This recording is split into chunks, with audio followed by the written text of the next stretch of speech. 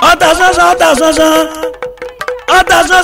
sánsán gbogbo ènìyàn ẹ máa gbádùn so ọ̀tà sánsán gbogbo ènìyàn ẹ máa gbádùn so ọ̀tà sánsán gbogbo ènìyàn ẹ máa gbádùn so ọ̀tà sánsán. Make I dey tell everybody truly rédíò kan wọ̀lú lórí ẹ̀rọ ayélujára ọ̀tà sánsán ni ibi tá a ti ń ṣiṣẹ́ ìwádìí lórí ìmọ̀ ìjìnlẹ̀ ohun tó ti kọjá láwùjọ wa àti ká ṣèwádìí lórí gbogbo ohun tó ta kókó ìtàn ìlú kọ̀ọ̀kan ìtàn àṣà kọ̀ọ̀kan lórí ọ̀tà sánsán láàsì tí máa gbọ́ orí yúùtùbù fẹsibúùkù lẹ́tì máa rí wa wò bí ìran gbogbo ohun tí ń bẹ́ẹ̀ pátápátá kò sí àṣà dànù níbẹ̀ ìwọ náà darapọ̀ mọ́ wa kó lè máa gbádùn ẹ̀. kí má bàa gba àsìkò yín ní púpọ̀ jù eléyìí tí àtúnmúwá lórí ìkànnì yìí ó ní ìtẹ̀síwájú àtúpalẹ̀ ọ̀rọ̀ wa lórí ìtàn olóyè Bode Thomas tó jẹ́ gbajúgbajà ògbóǹtarìgì agbẹjọ́rò àti olóṣèlú lórílẹ̀‐èdè Nàìjíríà nígbà kan.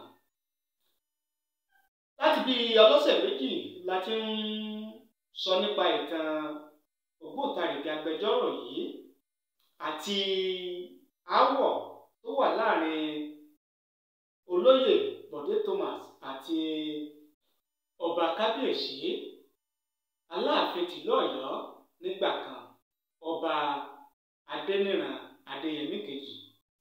Tí àwọn èèyàn sọ tẹ́lẹ̀tẹ́lẹ̀ nínú ìtàn yẹn ò ní pé pàápàá jùlọ lórí bí olóyè Bode Thomas bó ṣe dolóògbé.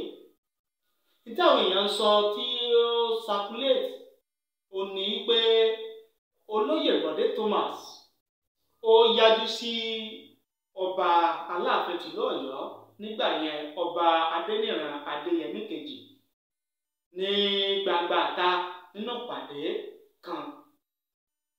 Níbẹ̀ òun náà ni kábíyèsí Aláàfin tìlú Ọ̀yọ́ nígbà náà ọba Adéníran Adéyẹmí kejì ló ti fi ìbínú ṣépè fún olóyè Bode Thomas tó fi bẹ̀rẹ̀ sí gbó bí ajá. Gbígbó bí ajá yìí ló gbó títí di ọjọ́ kejì tó fi gbẹ́mìí mì ní ọjọ́ kejì. Ṣùgbọ́n ohun tí bàbá yìí tí wọ́n sọ fún wa tí wọ́n jẹ́ ká mọ̀ ní wípé ọ̀rọ̀ rí báyẹn o pé kìí ṣe bí ìtàn yẹn bó ṣe lọ nìyẹn kìí ṣe bí ṣẹlẹ̀ yẹn bó ṣe lọ nìyẹn. Wọ́n ní ọ̀rọ̀ rí báwọn èèyàn ṣe sọ yẹn wípé ọ̀tọ̀ ni ọ̀nà tí olóyè Bode Thomas tó gbà kú. Báwo wá ni ọ̀rọ̀ ṣe rí gan-an? Ẹ já gbọ́ àtúpalẹ̀ ìtẹ̀síwájú àsọpọ̀ èmi àti bàbá yìí lẹ́kùnrẹ́rẹ́. Ẹ farabalẹ̀ ẹ já gbọ́. Ọ̀rọ̀ ńlá ni léyìí, èèyàn láti sòótọ́ ọ̀rọ̀. Èèyàn láti sòótọ́ ọ̀rọ̀. Lọ́wọ́ nǹkan tó ṣẹlẹ̀ ní bí that is the aspect yẹn sọ ọ̀rọ̀ pé ó ń gbé bí ẹjọ́ ò ṣẹlẹ̀ láká, but máa sọ why that how that one comes up for me. Personally. Now, ní ṣé ìṣàdé yìí, nígbà tí títí yẹn ṣe yẹn, nígbà tí wọ́n máa wá ṣe bẹ́ẹ̀rẹ̀ àbọ̀dé. Ẹ máa gbọ́ mi o. Nígbà tó máa ṣí kílẹ̀tì tí sọ kílẹ̀tì tí gbé ọ̀rọ̀ bẹ́ẹ̀rẹ̀ àbọ̀dé. Nígbà tí Bode ṣaláìsí tí àwọn ará Ọ̀yọ́ gbọ́ pé Bode ṣaláìsí gbogbo Ọ̀yọ́ dàbí. Ẹ gbọ́ níbi tí Aláàfin wà ní o. Àwọn Ọ̀yọ́ dàbí pé wọ́n ní àwọn èèyàn tó kú ní wíìkì yẹn. Ó ní ilé tó jó. Ó ní àlọ́tọ̀ nǹkan tó ṣe láti fi gbẹ̀san nǹkan tó ṣẹlẹ̀ síbẹ̀. Láti fi mọ̀ pé inú wọn ò dùn sí ìṣẹ̀lẹ̀ Bode tó kú. Ṣé ìyá máa gbọ́? Ìkọ́sọ̀ tó mọ̀ tó rọ̀. Èmi yìí nígbà tí bàbá tó bí mi sọ fún mi pé kí ni wá lọ sí mo fẹ́ lọ ṣe lọ́yọ̀ọ́ pé àmì ìlẹ̀ because nǹkan tó ti ṣẹlẹ̀ sọ tó rí ó ń lo òfin máa gbọ́ ṣáìdì ẹni èmi yìí mo lọ àná ní àwọn àgbàlagbà kò ń ṣe méjì kò ń ṣe mẹ́ta ní àwọn agboolé tí mo lọ tí mo jọ sọ fún mi about the real thing that really happened in that place. Nígbà tí mo délé tí mo wá láti open up with my dad. Wọ́n confirm pé ìtọ́. It is a sad thing. Ẹni tí ó di lọ́yà tí gbogbo Èkó, bòdé di lọ́yà because ó dàbí ọmọ school boy, ó dàbí ọmọ secondary school. Nígbà tó padà wá sí láti London wá sí ilé. The slogan was the young man with brain. That's what my father said. Young man with brain.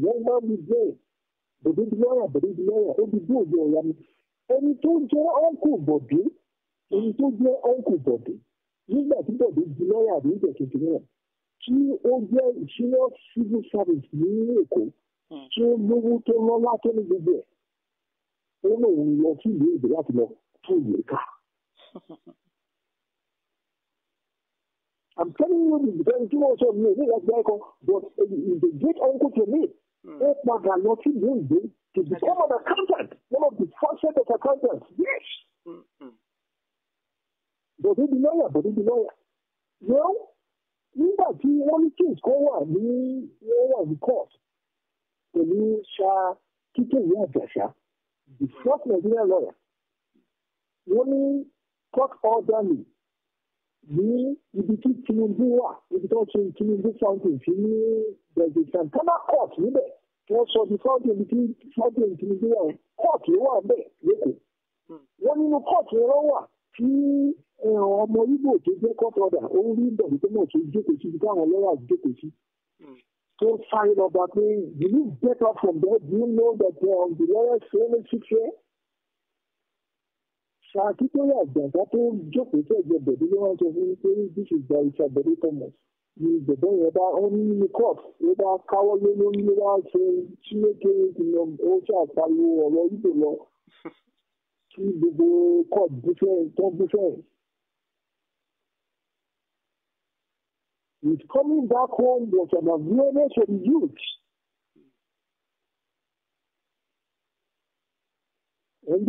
Boy, sir, understand. Okay. Was an awareness for the youth. Transformed the lives of many youths. Okay? Now, nǹkan tó ń ṣẹlẹ̀ was nígbà tí ó di pé bẹ̀rẹ̀ ṣaláìsí. Nígbà tí wọ́n máa ṣe African Bethel Church wà ní Broad Street, ó wà níwájú Mandilas. Bàbá tèmi ló kọ́ church yẹn. Bàbá tó bí Bode was the principal donor of that church. They were first members of Cathedral Church, Marina. Wọ́n kúrò níbẹ̀ nítorí pé wọ́n refuse láti máa worship ní Yorùbá. And the Thomas wá sọ pé báwo ni ẹ ti fẹ́ propagate gospel nígbà tí ẹ bá ṣe translation? Wọ́n ní rárá ìdí ìdájọ́ ìbò kó lọ wá church tó máa lọ. That is right. Tí ó give ilẹ̀ tó ní. Ó lè fi owó ẹ fi kọ́ church yẹn almost as big as cathedral. And in the history of Nigeria, picture tí ẹ sọ pé John Thomas tí ẹ sọ pé ìwé King Andrew Wilkinson Thomas ni òun ló kọ́kọ́ kọ́ the 3-story building ní Nàìjíríà. Ní Èkó yẹn. Go and Google it. The protection Andrew Google it tó bá bá mi sọ̀rọ̀ tán yọ Google protection Andrew in Lagos. Protection Andrew. Okay, Andrew. Ṣẹlẹ̀ bí Andrew. Andrew ṣọmọ Yorùbá wọ́n pè ní Andrew. Wọ́n pè ní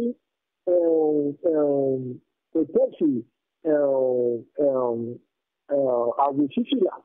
Protection àwòṣíṣìlà wọ́n pè. Wọ́n anyway nígbà tí wọ́n máa ṣe bẹ́ẹ̀rẹ̀ àbọ̀dé. Mo sọ fún èèyàn púpọ̀ ló kúrò lọ. And even after that, between two of us, kọ́lọ́ ń fẹ́ ń kẹ́ àwọn ọmọ Adéyẹmí. Ọmọ ẹ̀ sọ́ọ̀nù ẹ̀ àkọ́kọ́ àwọn ọmọ tó jẹ́ ọ̀rẹ́ Bọ̀dé. Òun ṣe pé ó ní mọ́tò accident. It's not motor accident. Ó kú lójú oorun ni àpèpani. Ó kú lójú oorun ni. Ó ní another junior sister ọmọ adétójẹ́gbọ́n adéyẹmí kẹta ọmọ bàbá aláàfin adéníran adéyẹmí kejì nínú ọjà akẹ̀sán ó bọ́ sí òhò ọmọọba tó ní gbajúmọ̀ ó bọ́ sí òhò ní ìjà tí mo ń sọ tí à ń sọ ìta kan sọ tẹ́ it's a terrible thing. The whole issue, the whole town for a long time. Àwọn onígbàgbọ́ ní the Thomas family, àwọn onígbàgbọ́ wá sí ọ̀dọ́, wọn ò lè lọ sí di rádaràda. Àbọ̀tà àwọn tó jà ní ẹ̀mí ilé yóò tọ́. Ìgbọ́ tó ṣẹlẹ̀ sí Adéníran family ni sọ fún mi. Ní Akẹ̀sọ́ family ní ọmọ ẹ̀gbọ́ra tí kò hù. And thereafter, she also died. Then the other one, Okurojo, then bàbá wọn, ó wà ní ẹja. Kẹ̀kẹ́ ńgbà tó sọ láti èyí wọ́n ti gbé Ọ̀yọ́, èyí wọ́n ti gbé Ọ̀yọ́ láti lọ fún. Nígbà tí gbogbo ìyẹn ṣẹlẹ̀, tí Bọ̀dé ń ṣaláìsí. Awólọ́wọ̀ láti gbé a committee today to investigate into nǹkan tó pa Bọ̀dé. Broken Williams was one of the lawyers tí ó wà ní council. I think he was even the chairman or so. Recommendation, the findings was that the other hand won't get facts and figures to be not to poison Bọ̀dé. That was how the order was sent on an exile from Ìlú Ọ̀yọ́. Ẹ̀rọ máa gbọ́ mi o. Mo sọ fún mi pé ẹ̀gbọ́n pátápátá tí ó jẹ́ ẹ̀gbọ́n Bọ̀dé was in town. In the legal journalism, the one of Western region, not Ọ̀yọ́. Ìyẹn lọ bèèrè lọ́wọ́ ẹni àgbàlagbà á sọ fún ọ̀nà àká ọ̀fọ̀yọ́. Ọ̀nà àká ẹ jẹ́ kí n gbọ́ yín dáadáa orúkọ yẹn dáadáa sà. Ọ̀nà àká is a chieftaincy title. Ọ̀nà àká ọ̀fọ̀yọ́. Wọ́n ní ọ̀nà àká ọ̀fọ̀yọ́ wọ́n máa ń sọ pé ọ̀nà àká bàbá ìṣokùn bàbá ọba. So Ọ̀nàká is the grandfather to the Alaafin. That is the title. The title of Ọ̀nàká is the grandfather to the Alaafin. Wọ́n ní Ọ̀nàká bàbá ìṣokùn bàbá ọba. Ìṣokùn is the father of Alaafin. But Ọ̀nàká is the father to ìṣokùn. Ṣé nǹkan tí mo sọ fún yín? No. But because he was a lawyer, family ló dá lọ́wọ́ kọ́ pé family Adéyẹmí lọ sí court because he's a prominent lawyer and he specializes is one of the first specialists in criminal justice. Nǹkan tí ó ti ṣẹlẹ̀ kò lè mú Bọ̀dé wá sáyé padà. Wọ́n jẹ́ kí Ọlọ́run dá ṣẹ̀rẹ́ àfihàn. That was the decision of the family because he wanted to take the family off legally. Because wọ́n mọ̀ pé the country and the whole thing. In fact, ọmọ tí mo sọ fún pé ó wà Bọ̀dé nígbà yẹn tó jẹ́ ọmọ mi òun ṣe aláàtà. Nígbà tí wọ́n máa fi Bọ̀dé ní church, nígbà tó máa lọ ń jẹ́ pé get gbogbo details yìí because ó tọ̀rọ̀ ló tọ̀rọ̀. Nígbà tí wọ́n fẹ́ ṣe Bọ̀dé tó ń gbé Bọ̀dé wá sí church, the church is African Bethel Church. African Bethel Church. So that was Google African Bethel Church. Church, the first president of that church. My grandfather was the president of that church for about 14 years. Nítorí òun ló dá church yẹn sílẹ̀. Nígbà tí wọ́n fojú kọ gbogbo church ló wá sí Ọ̀yọ́ ló wá sí Èkó nígbà tó máa ṣe Bọ̀dé. Gbogbo the royal family because bàbá tó bí Bọ̀dé ọmọ ààfin ni is a prince. Yes, I've been working towards the page.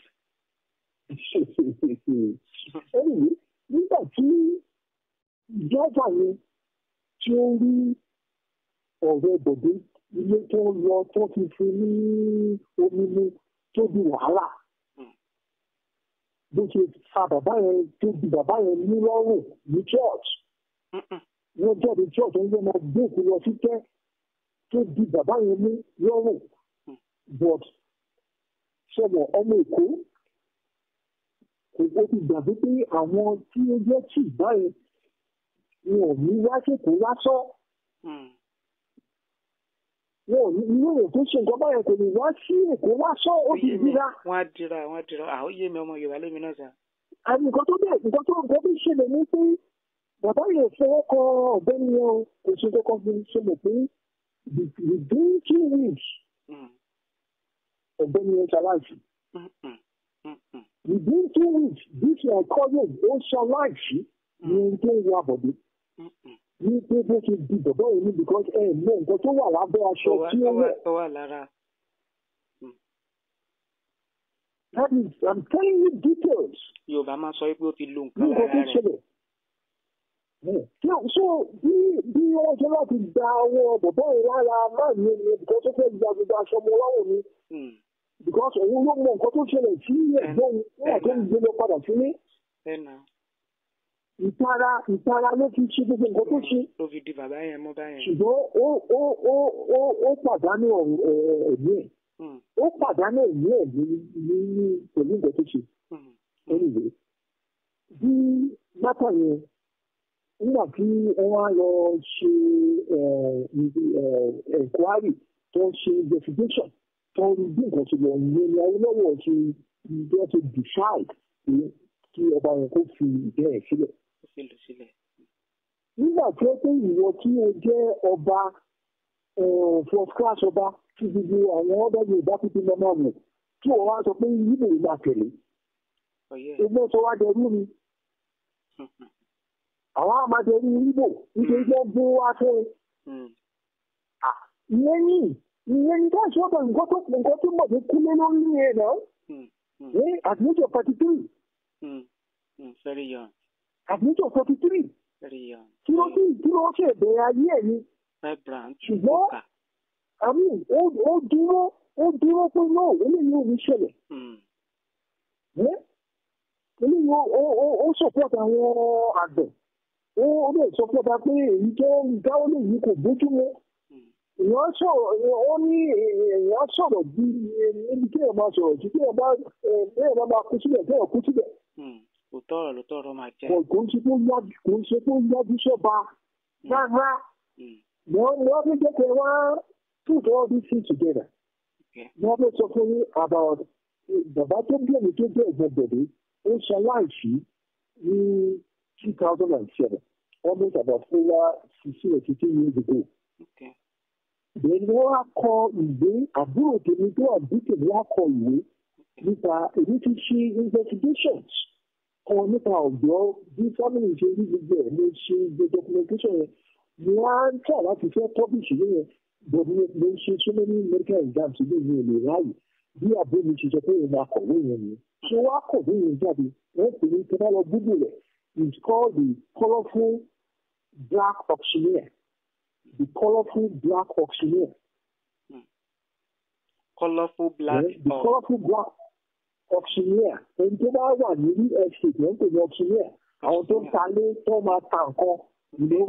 Auctioneer ni jáde ìyẹn ni grandfather mi the late J.K. Sandy Thomas. In fact, I tell you this, nígbà tí àwọn òyìnbó ó ṣaláìsí 1924 but nígbà tí First World War máa dé because òun ló wà involved pẹ̀lú ọ̀rọ̀ ilé ṣíṣe ilé títà gbogbo òun ni wọ́n gbé contract fún gbogbo German assets tó wà ní West Africa gbogbo nígbà tí Germany tó ń bá Britain àti gbogbo ayé jà àwọn British government òun àti Thomas wọ́n gbé contract fún kí kó ta gbogbo ohun ìní Germany ní Nàìjíríà àti West Africa, Ghana àti other countries. So therefore, the nation shows the clear, and that makes him to be much richer. So, yes, sir.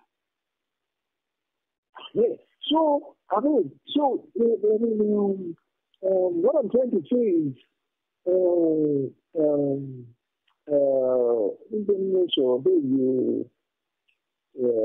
sọ̀rọ̀ nípa ìwé yẹn. Nípa ìwé the black of the colourful black of. The colourful black of Chanel. You want to like sọ fún ní nǹkan tí pàpà àgbà ṣe. So àbúrò wa ṣàwé ọkùnrin ìjọba publish through the Amazon, .com and the audio of the translation. So what about the celebration about the book, one of the prayers in the book. So jáde nínú prayers tó ṣe. A ní cousins tí ó wà lọ́yọ̀ọ́ tí wọ́n fún ní copy ìwé yẹn. Ẹ máa gbọ́ mi o, tó fún ní copy ìwé yẹn. That was in 2007. Gbogbo pictures tí ẹ̀yin ṣe yẹn ní ìwé yẹn wọ́n ti print gbogbo ẹ̀ out. Because èmi ni mo handle àwọn pictures yẹn gbogbo. Irú pictures ẹ̀rí tí papa àgbà dé bowler hat yẹn and all the rest of it. I mean that was all the things from that book. Ṣé rí a ní cousin tó wà lọ́yọ̀ọ́ tó ń ṣe farming. Ó wá láti London, ó wá relocate sọ́yọ̀. Then ó wá fara mọ́ ààfin bí Lake Adeyemi the third bí ó ṣe fàmọ́ra nìyẹn. Ṣé nǹkan tí mo sọ yìí? Mo ti ń gbàdùn yín báyìí. Hello? Mo follow yín, sir. Wọ́n bí Adeyemi ṣe fàmọ́ra nìyẹn. In fact, Adeyemi fún nílẹ̀ pàápàá because he told me láti farm níbẹ̀ yẹn. Now, but owó mọ̀dé tí kìlọ̀ fún ìyẹn cousin mi ló ti kìlọ̀ fún pé kó ṣọ́ra o pé àwọn Yorùbá tí nǹkan bá ṣẹlẹ̀ ní àṣẹ̀ṣẹ̀wá wọn kì í gbàgbé ìtàn. Wọn ń gbàgbé ìṣẹ̀lẹ̀ àná o pé kó ṣọ́ra ẹ o pẹ̀lú àwọn Adéyẹmí family. I told him that. But èèyàn kan tó kíẹ́lẹ̀ tí ò kí ń farabalẹ̀ ṣe nǹkan ni bí ó ṣe lọ fún Lámídì ní kọ́pì ìwé yẹn. Wọ́n fúngbà tó fún Lámídì ní kọ́pì ìwé yẹn nítorí wọ́n kọ́pì jù ú ní London. And àwọn èèyàn from the university tó ń ṣe gbogbo kiri yẹn wọ́n bá yẹn ẹni tó ní ìtara ni whether you want to accept it or not that's my own personal opinion about it. Ẹni tó ní ìtara ni wọ́n èèyàn bẹ̀rẹ̀ ọ̀hún ti fẹ́ pé bàbá ẹ̀ ni wọ́n lé kúrò lórí ìtẹ́. Bàbá ẹ̀ ni ó bímọ méjì tí ó pàdánù while he was alive. And the tragic death kò tó ṣe pé wọ́n kọ̀ sọ̀rọ̀ ẹ̀ tí tragic death ni méjèèjì. Ìwọ́n wá lọ ń gbé ìwé tí wọ́n ṣe àpọ́nlé fámìlì tiẹ̀ fún mọ́ọ̀lẹ́sọ̀ táyín. Inú rẹ̀ ní dùn. Then the nation tó máa ń ṣẹlẹ̀ within 1 year. Ní àti bẹ̀rẹ̀ sí ní publication tí wọ́n fabrication ọmọ kan ló kọ́kọ́ jáde tó sọ pé very much this is billion naira this and this over on YouTube tó ń ṣe oríṣiríṣi lọ́kọ̀ òwe tó lè tó máa ní kó handle ẹ̀ we just finish his life because nǹkan tó sọ ọ̀hún ìdìsí tó wà prompted ní kò ṣe pé èyí tí wọ́n rẹ̀ ní ó mọ nǹkan tó ń sọ. Because that guy will not be more than maybe in the early 30s or be closer to 30 years old. So I mean YouTube publication doing don't that in our community are on for some time. So the and at that time maybe decide the two family take action against these people to charge. So what I'm trying to point out was that it was the book wọ́n publish tí Adéyẹmí research ní gbogbo the details ní ìtara àti whatever ló wá ṣe wá fabricate pé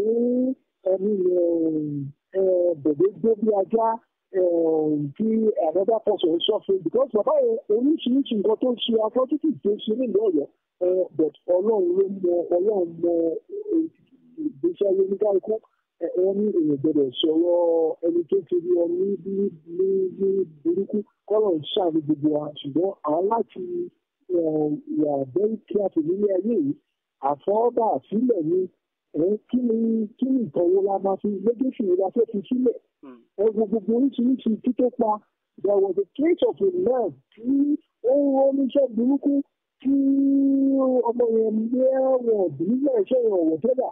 So the other side going after the man. And I remember I read the story of the guy tó láti come on YouTube pé ọba bí oníṣẹ́ pa òun pé kí ayẹyẹ gbà òun pé this and this because ọba náà níbi àárọ̀ nǹkan láti ṣe nǹkan àárọ̀ èrè míì láti lọ ṣe nǹkan àárọ̀ ìkẹta láti lọ ṣe nǹkan míì àmì kọ́lọ̀ ṣàṣàánú ìdání ṣùgbọ́n a golden fish has no hiding place. Nígbà wo nígbà tó bá parọ́ tó borúkọ ẹgbẹ́ láì borúkọ fámìlì jẹ́ ìdájọ́ nǹkan tí fámìlì fi ṣe kò ṣe parẹ́ àwọn àgbàlagbà tó ní ìlú ọ̀dọ́ wọ́n dìde just mentioning the name lásán wọ́n bọ́ sábàbà lẹ́sẹ̀ àgbàlagbà I'm talking of over 80 years old person tí mo tó ṣíṣìlà lórí tó bọ́ bàtà lẹ́sẹ̀ tó ní ọ̀run lè fún gbẹ́gbẹ̀dẹ́ ní túbọ̀ tó bá wà láyé pé ìlú Ọ̀yọ́ mi ní bó ṣe rí ẹ̀. The first hospital tó ní títí bẹ́ẹ̀ ni eléyìí ebi nǹkan tí bọ̀dé ṣe sílẹ̀ ní gbogbo nǹkan tó ti ṣe ní the 50s níbo wọ́n wà lóyún ṣé bọ́ọ̀lù ṣe yẹ kó rí ló wà. So that is the truth of the whole case tí mo sọ fún àbúrò àmì ilé ayé yìí èèyàn láti iṣẹ́ tó ẹ̀gbọ́n máa ṣe kí wọ́n òótọ́ àti carefulness they are very important. You have to double check on what to think and recently I was discussing with my junior brother who I'm meeting to another nephew to meet Alaafin was saying no cousin actually was saying no pé kò kí ń ṣe ọ̀nkùnrin ló ṣe pípa òkúkọ ló sọ pé túbọ̀ tó máa gbé ọgbẹ́ ọgbẹ́ that was true because kò sí ìjà kankan láàrin ìjà tó wà láàrin Bode àti Alaafin was family because bàbá Adéyẹmí ìṣẹ́kọ̀ ó sọ pé kí ará Ọ̀yọ́ dìbò fún CAG that was the primary thing that was the main thing Bode ò ever jáde sí ọmọ rárá. Okay. Okay, sir. Noted. Let me come in.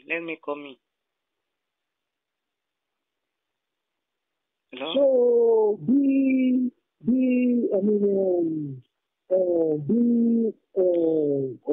I just decided in the last week the detailed information about this. And along when you go and check all these, go and check all what I've told you this morning. Let alone, go and check this there, and then you could go to such as like people like FRA Williams, 20 Solaishi, you're suffering the FRA Williams. Mama to be FRA Williams, I think Mama to be Mama to me, and Mama to be Papa to me, or working at FRA Williams, that is Bode, at the Contd, or working at America, or as people do more, and America going to politics.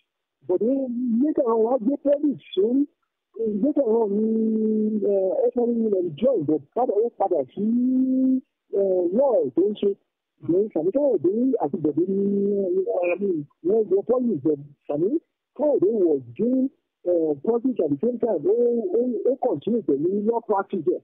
But then you can't do not to have the politics. They be maybe you could share the day. Ni wọ́n ṣe jẹ́ kí Akíntọ́lá become deputy leader of action group because wọ́n rí pé Ògbómọ̀ṣọ́ Ọ̀yọ́ pé nígbà tí Bode ń sọ láìsí pé the only thing we can compensate that region is to bring somebody also close to that Ọ̀yọ́ town which is Ògbómọ̀ṣọ́. That was how Akitola should become deputy leader of action group. Yeah? Now, the historical facts to relate people there to the parties that were united. So even many times, Bode money to the members party. Wọ́n máa decide pé nǹkan táwọn máa ṣe nì. Bode á sọ pé òkè ẹ̀yẹ àbí pẹ̀lú wọn ṣùgbọ́n nínú mítìrì nínú minute wọ́n kọ́ sílẹ̀ ní àìdí àtẹ̀yìn nìyí o. Àìdí àti ìyàwó ìjọ́sì a máa tẹ̀lé ṣùgbọ́n tí kò bá work out nǹkan tó yìí bí wípé ẹni káwọn ṣe wọ́n ní nǹkan tó àdínkù sọ ní bíṣà Bode nìyí. Àdínkù tó jẹ́ leader NTNT tó àtẹ ìfúnníyà Bode Thomas nǹkan tó wá sọ ní grade ní Bode Thomas nìyí. How loyal and committed, you know. Tí wọ́n pé ẹni Bode jẹ́ bí Akitola ni action group àti fi ọtí pẹ́ because ìwádìí àti some small of action group wọ́n ti wá ṣe meeting pẹ̀lú Bode wọ́n sọ pé wọ́n kàn kú pé wọ́n fẹ́ yọ Awólọ́wọ̀ Bode sọ pé láyé bíi pé kọ́ máa gbé ẹ̀ṣẹ̀ yẹn then there will be no action group again. Ẹni tó fẹ́ mú to replace Awólọ́wọ̀ ló ń sọ fún wọn pé ṣé orí wọn pé láyé bíi whatever the weaknesses of Awólọ́wọ̀ àwọn ọmọ máa bá lọ the party máa dúró pé òun ò become leader. So you know bí tí you know the characters of people. Àwọn somewhat because wọn kì í fi òkúta kọ́ wọn kì í ṣe politics. Owó kì í ṣe politics nígbà yẹn. And àwọn somewhat were running nígbà tó wọ́n fi owó ṣe ti bí action group sílẹ̀ ni. Àwa yìí náà bí family property wá ṣe lọ sí action group èmi tí mo bẹ sọ̀rọ̀.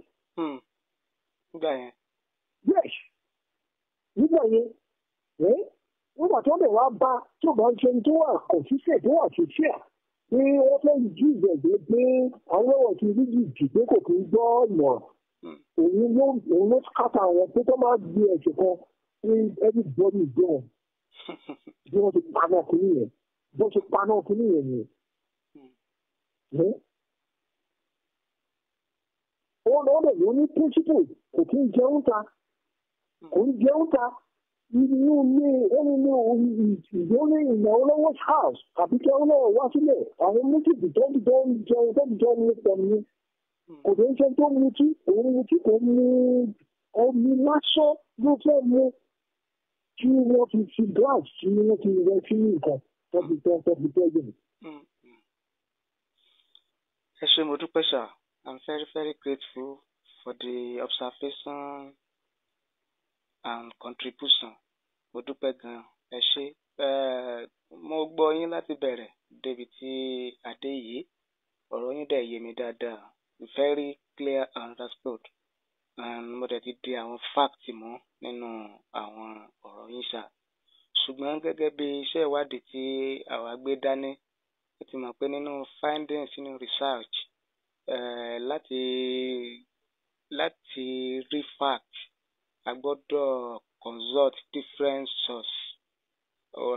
source náà ni a gbọ́dọ̀ rí a gbọ́dọ̀ gba information lọ́dọ̀ wọn ká tó lè di fact mú but tá a bá fẹ́ di fact mú a máa pè nǹkan ní ṣé random la máa pè ní àbí á jẹ́ pé eléyìí tí ó bá bí àpẹẹrẹ nísìnyí bóyá ẹni mẹ́ta àbí ẹni márùn-ún ẹ ṣe 5 peoples ó ní mo interview you and other 4 people so tí ẹni mẹ́rin àbí ẹni mẹ́ta bá ti sọ the same thing so inú findings àti mọ̀ pé níta ẹni mẹ́ta sọ yẹn ó ní ó máa fẹ́ jẹ́ bí fact ẹni mẹ́ta dúró àbí ẹni márùn-ún dúró ẹni mẹ́ta sọ kankan náà so ẹ sàn pé ẹni méjì yẹn ẹni tẹ́ni mẹ́ta sọ yẹn òun náà ni máa fẹ́ jẹ́ òtítọ́ so ara nǹkan tí a máa ń wò nínú findings wa nìyẹn ó wá lè má jẹ́ yí pé táwọn mẹ́ta sọ yẹn ẹ má gbọ́ mi sà ó lè má jẹ́ pé táwọn mẹ́ta sọ yẹn ní fact o but torí pé àwọn ni wọ́n pọ̀ jù so òun la gbọ́dọ̀ rí mú nínú fact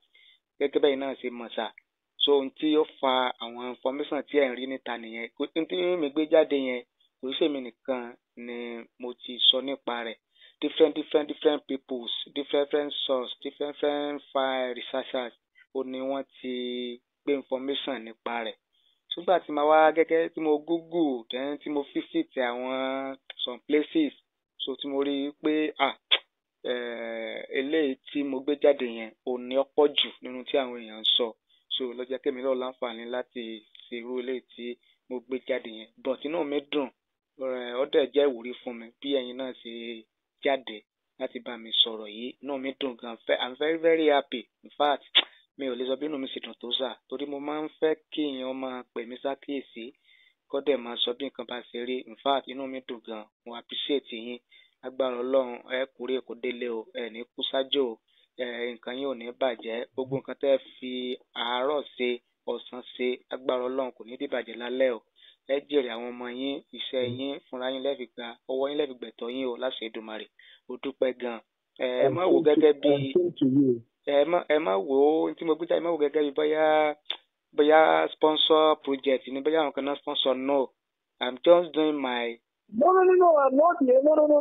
I'm not. I can't. That's the least I can even. Think about. The only time he occurred to me was the young boy to something like that. He decide that the family should take him off legally. I mean, don't go off. I want to give you the authority.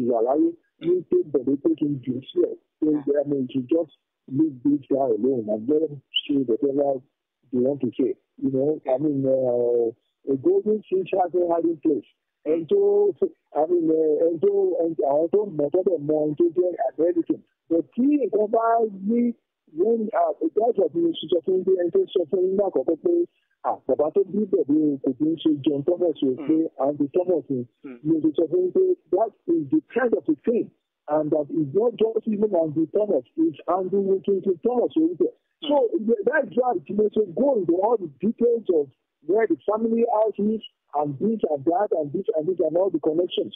So just to let you know where I'm coming from. You know, I mean, we are not the type of family to. We didn't want any publicity or anything. On my father's side, the Thomases. On my mother's side, the Wright family of Lagos, the Chin family of Lagos, and the Eki family of Lagos. So when you're talking of the third degree people from that Lagos, yes, I am. And when you are talking of the OYO in between, Baba Tobi Baba mi and the Thomas, you know, I feel not busy. Inú àfihàn ìyá ọmọ Aláàfin ni ìyá tó di. So gbogbo yẹn when you read the thing with under normal circumstances àti ọ̀nà àkáwọ́ àti balógun ẹ̀fẹ̀ yẹn tí pẹ̀lú tó mẹ́tò balógun ẹ̀fẹ̀ yẹn. My father said they supposed not have accepted the Trinity. They are not supposed to have accepted the Trinity because they are also part of the royal home. They are not supposed to. That is the call. That's what my parents told me. You know, they want to take titles. They are not supposed to because they are playing themselves. So I mean, it's just for you to know. I mean, and I told you from the beginning. When you know, I mean, you know, like you careful in your room because I mean, I find time to check and get your number. That's why I was able to call you at this point for your consideration by this time. You know, ahead. So I guess as you are growing, you know, you need to be disciplined. You need to be principled because you can't get anywhere by being freaky by just doing things in a wrong manner. You won't get anywhere with it. But when you have a solid, grounded foundation, you can be slow, but you get there and you command the respect and the honor, and you see blessings along there one year. You see blessings along 1 year, yes. Along for me, even the little age, stay a while, see along that is what I see. But Yorùbá máa ń sọ pé nígbà tí Ọlọ́run bá jẹ́ kí èèyàn rí ìrísí ayé bí ilé ayé ìṣèlú tí wọ́n bá máa rí ìrísí ayé èèyàn á bẹ̀rẹ̀ Ọlọ́run pé èèyàn gbọ́dọ̀ nǹkan tí wọ́n ti tọ́ wa ní láti tí wọ́n máa kú sí ìdí òjò kò kú síbẹ̀ láti dà ó ń principle. Ó máa sọ nǹkan tó jẹ́ òótọ́ tó gbọ́dọ̀ purọ́ wọ́n ti kọ́ àwa nìyẹn. Ọlọ́run á bá wa tún Nàìjíríà ṣe.